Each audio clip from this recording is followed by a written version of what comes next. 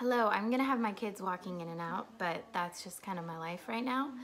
I was just gonna have a cup of tea and I was using my little mug and it made me think of the first time I did a video. It was actually with a mug.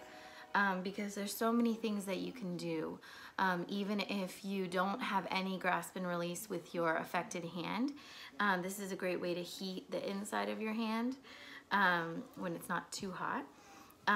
And this is also a great way to work on hand to mouth and a great way to work on your bicep and tricep and a great way to work on your extension of your wrist out and flexion.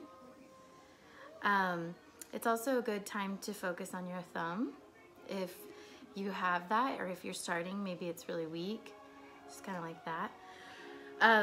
Holding a cup is a great thing to do, and too often survivors just stop drinking coffee or tea because it's too much work, and I want to encourage you to do the work.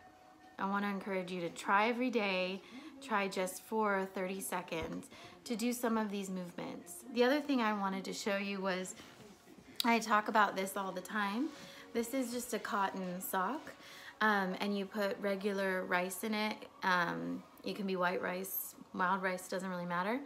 And just make sure that the sock isn't nylon, it doesn't have any plastic in it, just make sure it's fully cotton.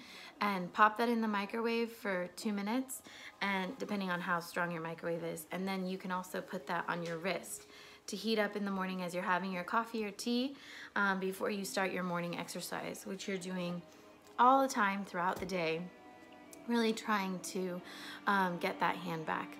So anyways, I hope you're having an awesome Christmas. This is a Wednesday tip, I guess.